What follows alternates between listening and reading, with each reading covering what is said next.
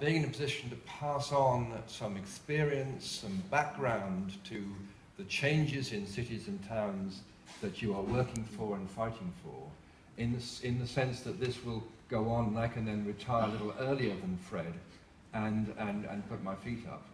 I wanted to start really by giving a little bit of background, talk about some of the people who have inspired and helped me in my work, and just touch on a few examples of the emerging qualities of placemaking, which I hope will, as you move forward, move our focus away from the great cities, Amsterdam or London, Paris, Berlin, New York, wherever, and move to some of the more mundane, less notable places on the edges of cities, in the suburbs, in the villages, in small, unfamous towns. Because one of the great things I'm most pleased about in my lifetime has been seeing the recovery of great cities. And that's largely been the work of the people like Fred and Holly and Jankiel and so on. But my feeling is that, important though that is, the focus should move away from Amsterdam to some of the broader places that exist. And I think this is important just to reinforce the point that Gary makes and so on, is that we need to understand the purpose of towns and cities. And transport, which is such an important part of our thinking, transportation, is of course not the purpose of cities. It's a means to an end. The purpose of cities, of course, is the interaction one with another, exchange of various sorts. And there are, it seems to be, three kinds: economic exchange, cultural exchange, and social exchange. If you're taking notes at all, money, art, sex. It seems to me and that any project that we do or work on which doesn't increase the supply of at least one of those three is failing. Now, of course, historically, our streets and spaces have always been the places where such exchanges and interactions took place. Our streets make up the huge proportion of a huge majority of the public space in our towns and cities.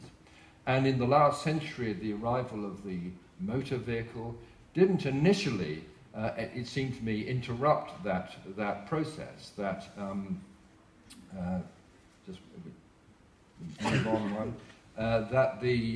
In scenes like this, a typical high street in a small town in England, you've already got quite a lot of traffic moving, but the key purposes of interaction and exchange are still the dominant presence in those streets. You don't feel that formidable woman here is in the wrong place, and you wouldn't necessarily try and do something even if you did. But of course, the impact of growing traffic volumes is something that has clearly impacted such exchanges, and I'm sure most of you will know that this was first really perfectly encapsulated and quantified by the late great Donald Appleyard, who studied 3 identical streets in San Francisco, quantifying 3 streets with different levels of traffic and quantifying the impact, scientifically the impact of the decline in exchanges and interactions which that took place. The separation of space for exchange and interaction is something that we have devised, we as a society have devised ourselves. To this day, in many American states, jaywalking, a derogatory term, is illegal. I once got arrested outside a conference in Los Angeles for wandering across the street. I was rather surprised. I'd just been giving a talk on the importance of jaywalking to road safety, so I was a little surprised by this. But not just in the legislative process, but in the physical design of our cities. In 1963, the British government commissioned Sir Colin Buchanan to head a commission on how cities should respond to rising traffic levels. And his conclusion, very eloquently put in the influential Traffic in Towns, was that traffic and civic aspects of life should be, in his words, segregated, separated, so that here a vertical separation of shopping and civic life from streets, but it's essentially an anti-street vision. That space below is not intended to be used for anything else apart from moving. It wouldn't be a very pleasant place, especially at night. Governments worked hard to try to remove people from our streets. I'm just old enough to remember being at school when all the schools in the UK were sent a leaflet with this a message urging parents and teachers and children to readjust their behaviour. This was a major road safety campaign by the British government, really stressing the unforgiving nature of our streets.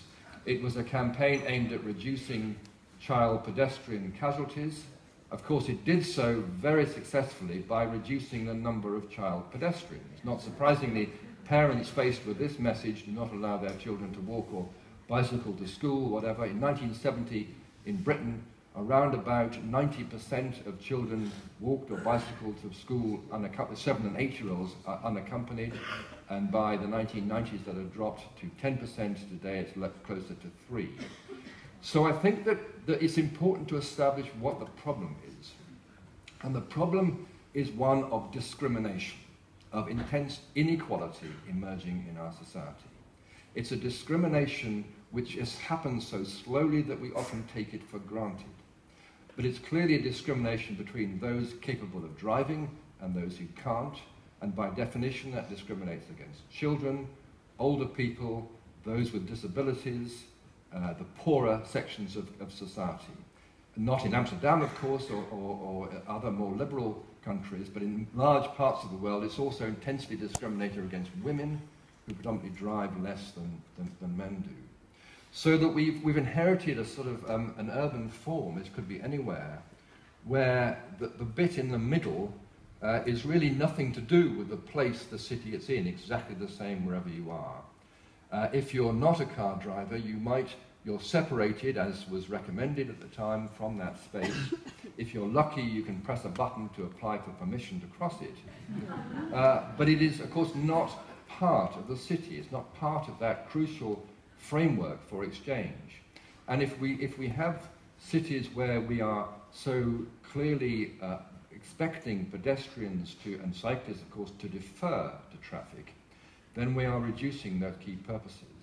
And we sort of accept that the pedestrian is second nature. I mean, forgive me, those from Toronto, a wonderful city, but this is what I came across on your waterfront, a sort of series of really fairly severe messages to pedestrians. And that if we expect those who cannot drive to try and make their way through this world, I don't think that we are successful in maintaining the key purposes of cities. Of course, this is probably an unkind cartoon that Fred's already referred to, that we've gradually acquired a whole series of highway measures, no doubt individually useful themselves, but collectively making no place at all. If it is an unkind cartoon, I remind myself that this is an approach to London, an incredibly valuable and expensive land, of course, in London. This was formerly the foreground of this coaching house where people changed horses as they arrived in London, and all the exchanges and interaction accommodation. But we've now decided to dedicate that space to the movement, the transportation needs. And of course, it's not just in central cities. That philosophy leaches out into the edges of cities. I don't want to depress you too much, but you can see how anti-placemaking can creep out through highways. Now, Hans Monderman, of whom a little bit more later, scribbled a sketch on a napkin on the first day I met him, pointing out, of course, that we still need highways. The motor car is an extraordinarily valuable and useful part of our economic, social structures. For better or worse, it's going to be part of our lives for several generations more. There may be changes in how it's powered, electric driving, and so forth. But we will need high-speed, dedicated highways. And for them to work well, they require certain characteristics. They are controlled by the state, policed by the state. We have to pass exams to use them, driving tests and so forth. We expect them to be linear, consistent, and single purpose. We don't use them for anything else apart from moving around. And we expect them to be systematic and measurable, and to have a very simple relationship with the state through signs and markings and rules, speed limits and so on, to allow us to use them. And that's important. But the more we've learned from Jane Jacobs and other great pioneers about what makes public space work well, the key essential component for cities, the more we've realized that exactly the opposite characteristics apply. It's rarely successful public space if it's heavily policed by the state. It tends to be much more spatial, of course, much more unpredictable, which is why we like it. We don't quite know who we're going to meet or what we're going to find. It tends to be much more based on the local context, much more flexible over time, and crucially, we negotiate and use it through a much more complex range of human communication methods, how we move, how we dress, how we present ourselves, and all those complexities. And if the difficulty